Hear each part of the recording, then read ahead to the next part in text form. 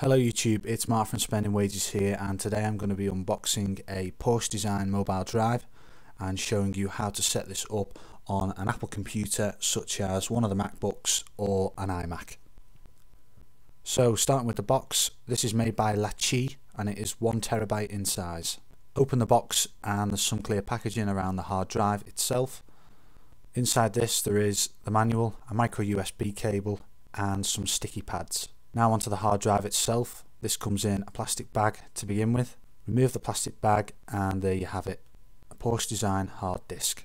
Here's a view from the front and here's one from the back. As you can see, the hard disk is protected by an aluminium casing, and overall LaCie have come up with a very elegant and sleek design. This shows you the slot at the front left of the hard disk, and here is a size comparison with a random object such as a fork, and as you can see the hard disk is not very big at all. When the hard disk is plugged in, that slot at the front left of the hard disk lights up, and here is another view just on the side. Now onto the Mac setup. When you plug the hard disk in, you will be prompted to launch the assistant, and when you do you will get the following error message stating that the application is no longer supported. But don't panic as I did. All you have to do to sort this out is go to the disk utility, find wherever you keep it, click on the hard drive, then you want to go on to partition. You want to add a new partition, so click the plus button and move this to partition 1. Here you can see the partition information on the right hand side, and you want to go ahead and rename it to whatever you want. For the sake of this, I'm just going to call this LaCie hard disk. Once I have done that, I am then going to click on the apply button in the bottom right hand corner,